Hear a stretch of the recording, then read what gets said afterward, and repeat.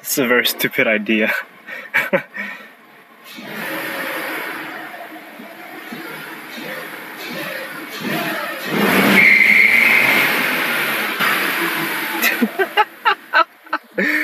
So, for those of you who know me a little bit better, you know I like cars. And my current car is a piece of shit Polo. And I say piece of shit with a lot of reason. And today I bring you another reason why it is a piece of shit. So, a few months ago I noticed the back speakers weren't giving out any sound to my back passengers. So today I came here to inspect what was wrong. So I simply grabbed some tools and got to work on removing the back door panel.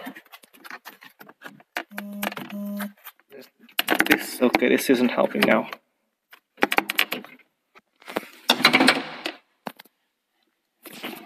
So once I removed the door panel, I noticed something strange right out of the bat. The fact that there was this little cover instead of a speaker, which I was like, well, okay, it's just a little cover, maybe there's a speaker behind it. It should be. Well, there should be a speaker behind it. So I get a little curious, and I decide to open it just to find a whole bunch of nothing. So no wonder why the back speakers of the car don't work. There are no back speakers. So if you're thinking of buying a Volkswagen, just think of this. This is the kind of shit that they pull off.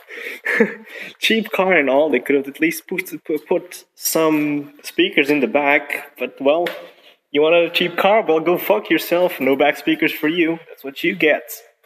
So yeah, I just wanted to make this little quick video to show you the extreme quality that Volkswagen puts in its low-end cars.